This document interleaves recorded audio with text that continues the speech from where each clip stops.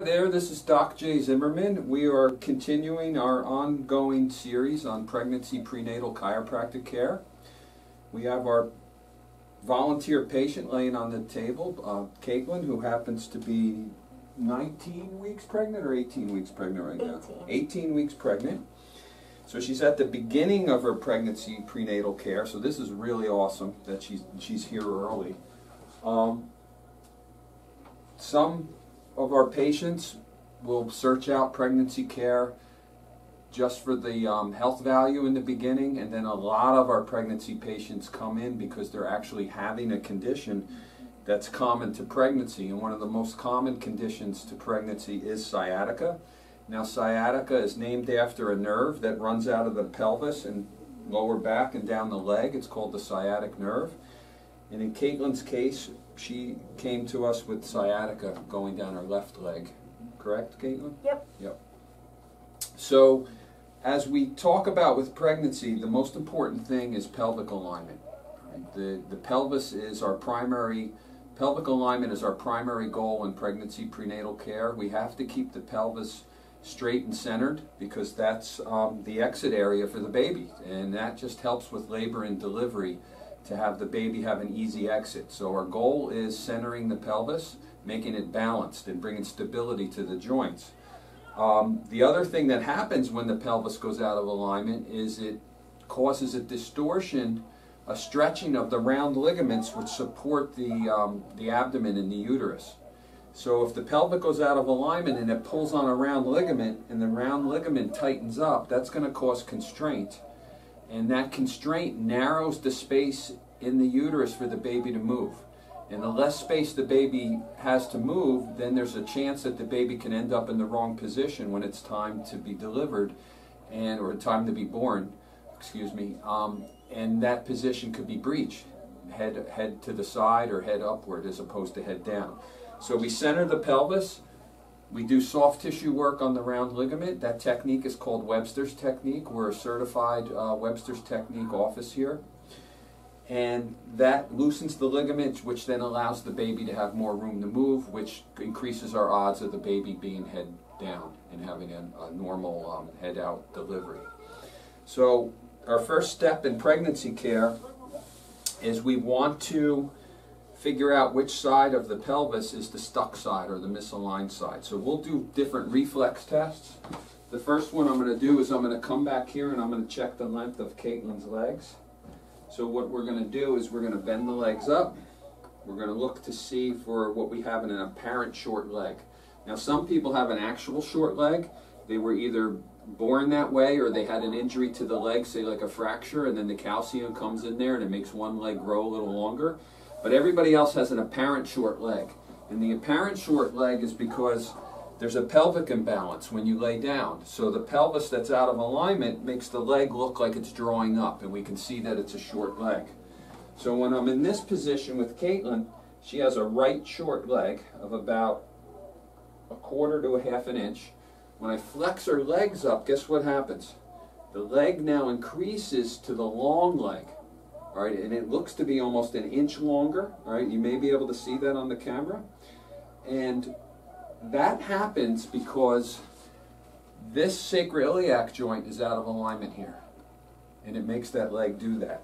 So what I'm going to do is I'm going to press on the sacroiliac joint and rock it to try to see the motion. And then we're going to compare it to the other side. And you can see, and I don't know if Caitlin can feel, do you feel how well this one rocks? And then we get over here, it's stuck. It doesn't move as well. So I'm going to do a reflex check where I press on that joint, and then we're going to look at the leg, and bam, that just cut her leg length discrepancy down from over 1/2 inch to just about 1/4 inch. So that's a major issue here. But now Caitlin's getting sciatica down the left leg, so we got to figure out why it's happening on the left leg. So a lot of times the sacrum rotates to the side, and that bunches up the piriformis muscle, which is in the butt cheeks here, and then that grabs the sciatic nerve. So I'm going to do a reflex challenge on Caitlin's sacrum, pushing it this way. We're going to look at the legs and see what happens. I'm going to push on the other side and see what happens. And when I do the left side, I'm getting a positive. So that's telling me she has a left sacral apex. So that would explain why this nerve bunches up. Now, if she happens to get sciatica on this side too, that can happen because this sacroiliac joint's out of alignment. Okay? So she definitely has pelvic instability, which means there's going to be round ligament tension. So our first goal is to loosen her up a little bit, and this is the best part. We're going to take a vibrational massager, and we're just going to increase circulation. We're going to go over the joint here, and we're going to get the blood flowing. Is that all right, Caitlin? So we're going to loosen that up, and a lot of the prenatal care patients will tell me, please don't stop, I'll pay you to go longer. Yep. But the other thing I forgot to mention, you know, Caitlin's pregnant and you're watching this, and guess what? You've noticed this, and maybe you're asking yourself as you're watching it, she's laying on her belly. How could she lay on her belly when she's pregnant? Well, the reason that she can do that is we have specially equipped tables that raise the pelvic piece up so her abdomen can hang over the edge, making it completely safe and relaxing to lay on her stomach. And that's the case, right? It feels good to lay on your belly, because one of the things that in pregnancy, the women will come in here and, you know, they've been 6, 7, 8 months of not being able to lay on their stomach at all, so this feels really good. And so we're just going to switch sides.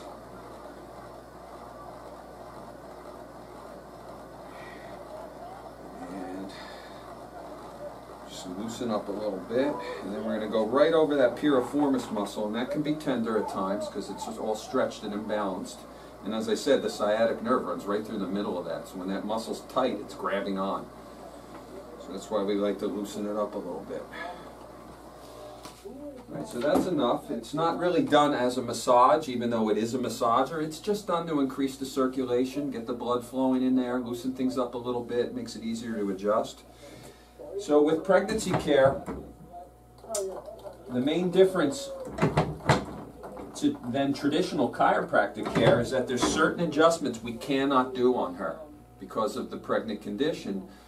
We don't want to put any torque in the spine. We can't put any torque and tension. So the typical side posture, lower back manual adjustment, that's not done, all right? That would be contraindicated. You want to keep the torque out of there because we don't want that abdomen being stretched the wrong way because that could be dangerous. So in chiropractic obstetrics, they've come up with techniques to align the pelvis that's completely safe for the mother-to-be and completely safe for the baby. And this technique is drop pelvis technique. So we're going to raise this piece up. I'm going to apply pressure with my hands in the direction I need that sacroiliac joint to move. And as I'm pressing, the table drops like that.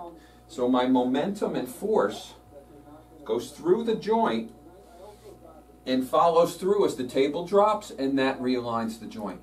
So we're going to just tighten the tension a little bit. I'm going to press my arm on the joint here, and we're pushing down with that hand. If you notice, I got my right hand on her ischial tuberosity. That's commonly what we call the butt bone, the bone you sit on. Because when this joint goes out here, this one drops down. So we're going to push this way and up.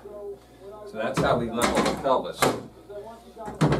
It only takes a couple drops, like that. So now we're going to work on that sacral rotation. I'm going to lift this piece up. I'm going to get my arm on the sacrum, and we're going to push this way. Good. That's great. Now I'm just going to check the legs, see how we're doing. Man, that looks good. Still got a little bit of an issue right here, but we're going to just tap this one more time with my hand. And then we're going to take out our arthrostim instrument. Our arthrostim is an electronic impulse, low force, highly specific adjusting instrument. It taps the joint and it puts motion in the joint, like that. So we're able to get on the joint and push downward. Now the other good thing about the arthrostim instrument is that the repetitive thrusts work on the same impulse frequency as neural impulses. So it's actually, when I squeeze this trigger, it's tapping her 12 times a second, believe it or not, 12 times in 1 second, and that mimics the neural impulse of 12 impulses per second. So we're actually stimulating nerve healing and nerve impulse flow just by using this instrument. And when people are in pain, the instrument also stimulates the mechanoreceptors, which are endings of the nerve that have to deal with pain. And it can also it will cause the pain to decrease just by stimulating those mechanoreceptors. We're getting a lot of information here that I didn't tell you in the beginning, huh? So we're going to take a little tension off her upper back, and we're able to do that with traditional manual chiropractic. I'm going to put my hands here, and we're just going to press into her thoracic spine a little bit, like that, and we're going to get some motion in there. Now, in chiropractic, one of the things we do is, whether you have back pain, neck pain, or you don't have any pain at all, we check the entire spine for alignment, because it's all connected like a big rope. So if something's out here, eventually something's out here, and you want to get everything unwound. I was going to say unwinded. You want to get anything unwound so that we can get the body flowing again. And as you're taught in school, you know that the nervous system controls the function of everything in the body. The brain sits up here in the skull. The spinal cord attaches from top to bottom. Nerves branch out and control all the organs in the body. So we have impulses that are making Caitlin's heart function, her lungs breathe, her digest her breakfast, control her immune system. So when we adjust the spine, we're actually taking pressure off the nerves, which is improving function of all our body parts.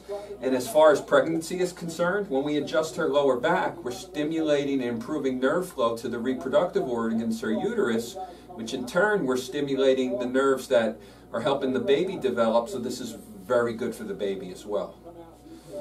So what we're going to do right now is we're going to get Caitlin to flip over, and we're going to do some more work on the round ligament. I'm just going to shut the camera off for a second. All right, so here we have Caitlin has flipped over on her back, her supine position. So what we're going to do is we're going to palpate for the round ligaments. So we take our finger on her umbilicus, which is your belly button, and then other finger on top of the iliac crest, and we draw two imaginary lines. And where my fingers intersect, that's the point on the round ligament where the tension is the most. So we just put our thumb on the ligament and apply some upward pressure going towards our opposite shoulder. And we do that for about 20-30 seconds. Now this is preventative prenatal Webster's technique. The baby is not, in a breech position. We're just doing this preventatively to keep the ligaments soft and not get hard and start causing constraint. So typically on a Webster's technique, when there's a breech baby, we just work on the one side, the tight, really taut round ligament. But when I'm doing my prenatal care, when there is no issue, especially at this early stage, I work on both ligaments. And then, as I said, if someone had a baby, someone who came into me at 37 weeks and their baby was in the breech position, then I would be really concentrating on the really tight round ligament.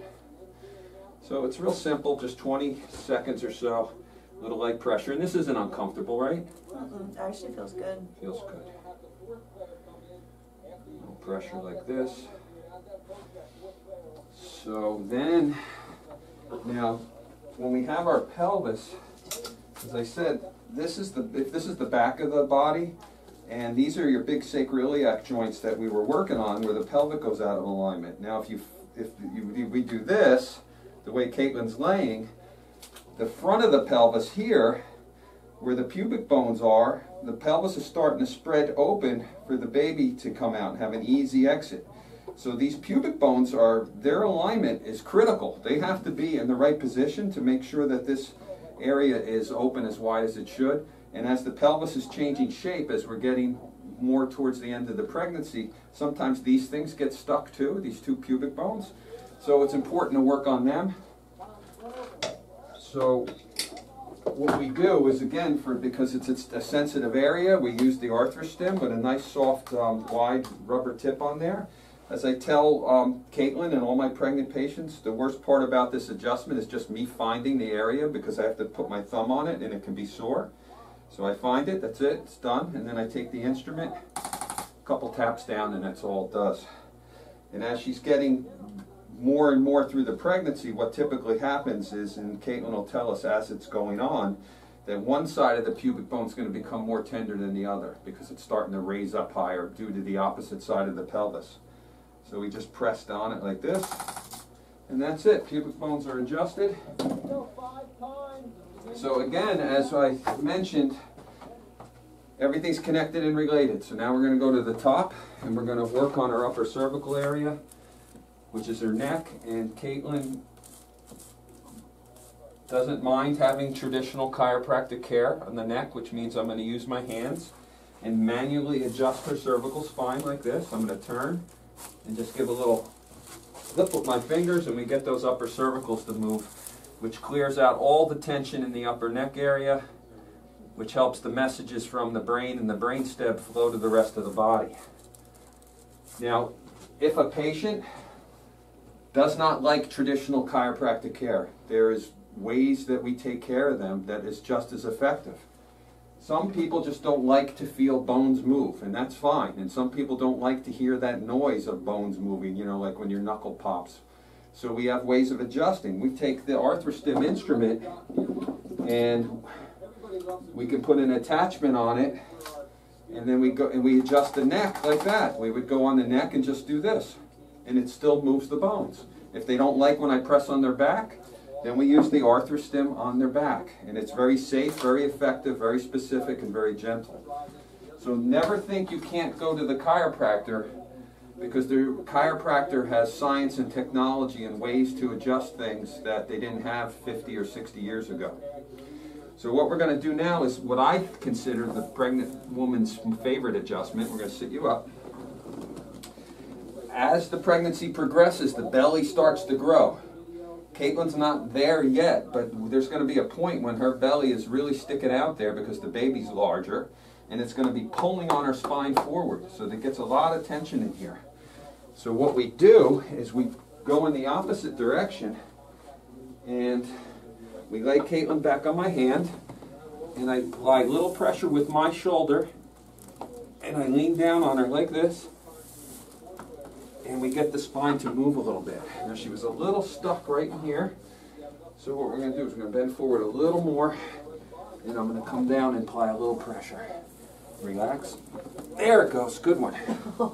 See, that's the one everybody likes. Personally, I'm not pregnant, and that's my favorite adjustment. So that was really good.